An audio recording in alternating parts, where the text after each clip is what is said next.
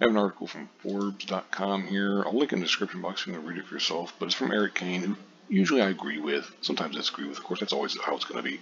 Nick Merckx, Tim the Tatman. How about no more celebrity influencer operator bundles in Call of Duty from now on?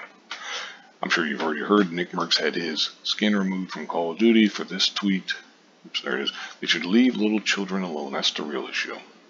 It's in response to there was basically a big, fight over LGBTQ, either pro and anti people were going at it and stuff. It was a whole thing. That's a whole other story almost. And his thing was just they should leave little children alone. That's the real issue. Now, of course, some accuse him of being bigoted and stuff. You've seen a lot of like actual headlines from places like The Verge and Polygon and so on and such forth. And places like that where you're like, I wouldn't really consider that to be bigoted myself. That's just me. I would look at it. The worst you could say is it's a little ill-informed or something of that nature.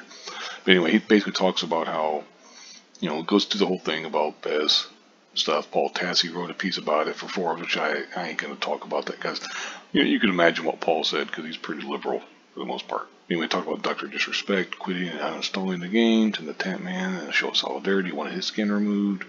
But then he said that they probably got ulterior motives, which they probably do, because they want to create artificial scarcity and stuff. But then he says, he doesn't care about Easter bunnies, freaky clowns, mad scientists, dudes with skull masks and stuff. But can we please stop adding in real life people to this game? Actual influencers and athletes and celebrities who might say something terrible or assault somebody or say something that's not even that bad, but triggers the alarmists online and marketing departments and have to have their bundle revoked and all the ensuing controversy and silliness. Can we just let these games exist in our own fictional realm? Can we just play these damn games without being dragged into stupid political scraps and culture wars? Is that too much to ask? Is that too much to ask? It's like, I 100% agree with that. I would rather it just don't put in these real life people. If that's what it is, ain't no big deal. Put in, your goofy style things, your Easter bunnies or your clowns or whatever. But believe the real life people, just leave them out of it. I would absolutely 100% agree with that. Because even though I don't consider this tweet to be bad at all, there's other ones that could be considered bad, or like there's people who consider this to be a bad tweet because it's bigoted, it's this, it's that, or whatever. I think the easiest way to do it is just not even have any real life people in there, period. No celebrities, no influencers, quote unquote, or whatever. None of those people at all. Nobody. That way you don't have to worry about this kind of stuff. They can kind of exist in their own universe. You don't have to worry about politics. You got your politics in my video game and all that kind of stuff. I would 100% agree with that. I would imagine most people would be in favor of that. Unless you're like a huge stand for somebody.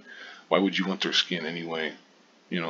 It's just kind of one of those things where you're like, I don't know about that. But anyway, I'm going to go ahead and wrap this up here.